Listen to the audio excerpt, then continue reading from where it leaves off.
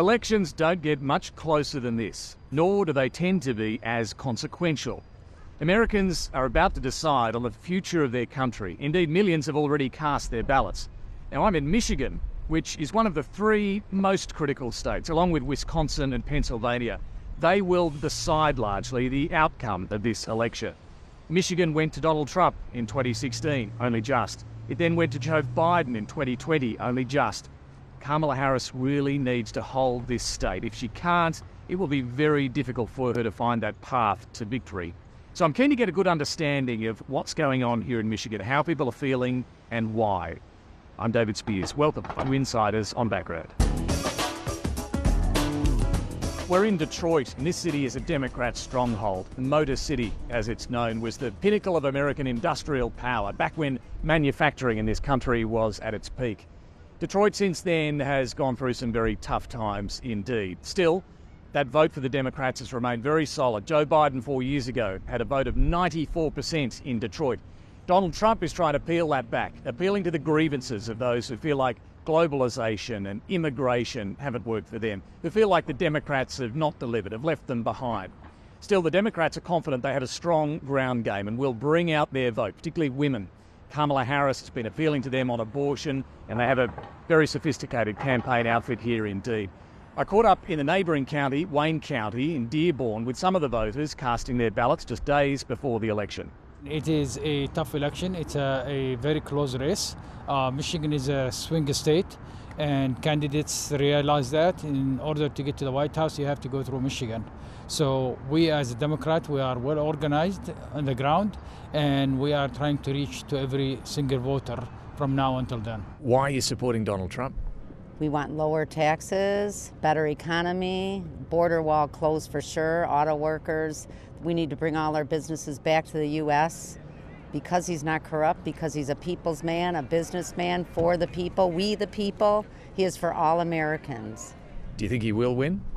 I don't want to say I hope, but I think he will as long as there's no fraudulency. I don't want to say that. And just on that, would you accept a Kamala Harris win or not? No. Yeah, it's scary. I have two daughters, so their safety is really paramount in my brain.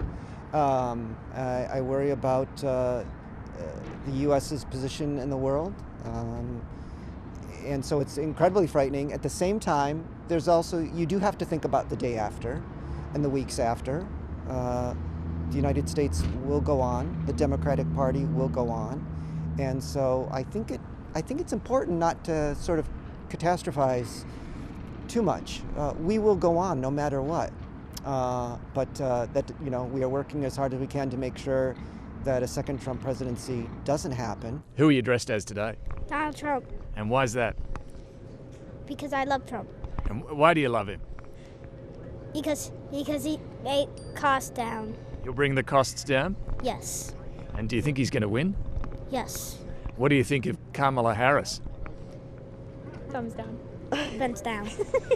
What about you guys? You're excited to see him today? Very excited, yes. Why is that? It's Trump. We love Trump.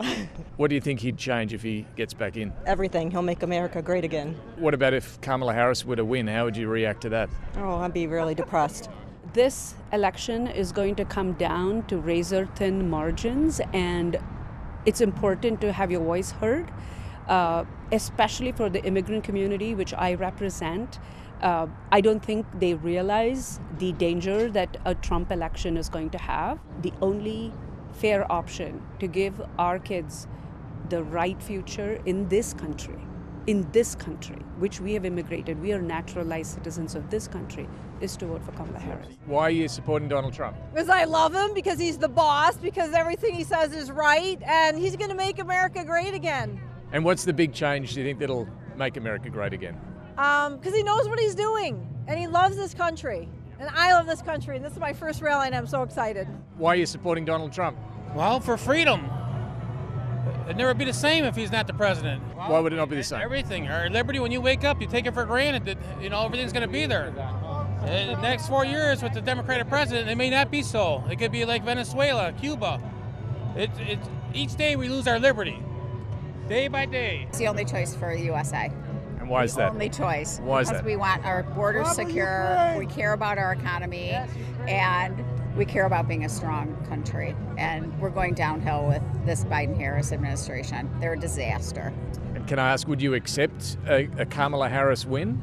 Will we accept it? Well, we'll have to accept it. I mean, that's part of our system, but we don't want it. There's a lot of people in Michigan who you might know them as good, hardworking, kind, sweet people, but they've been fed that misinformation and they're afraid.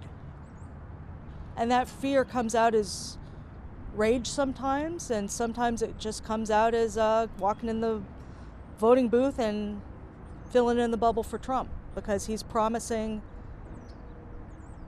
they'll get the pie and they won't have to share. One of the most interesting aspects of this campaign has been the shift amongst young African American men towards Donald Trump, some of them anyway. 4 years ago, Joe Biden won about 80% of the African American vote in the country, across the country. This time the polls suggest that's dropping to around about 75% for Kamala Harris. And that could prove critical in such a tight contest. So what's driving this? Pastor Lorenzo Sewell is the senior pastor at the 180 Church in one of the poorest parts of Detroit.